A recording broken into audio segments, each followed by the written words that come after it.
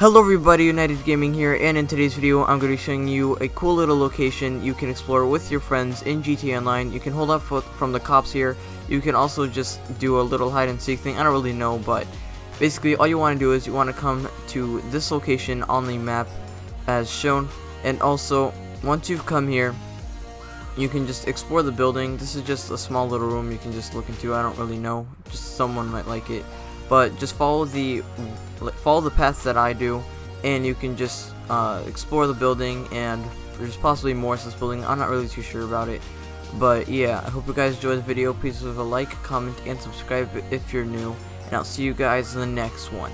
And also, sorry for not commentating as much as I used to. It's just I haven't had time, and yeah, goodbye.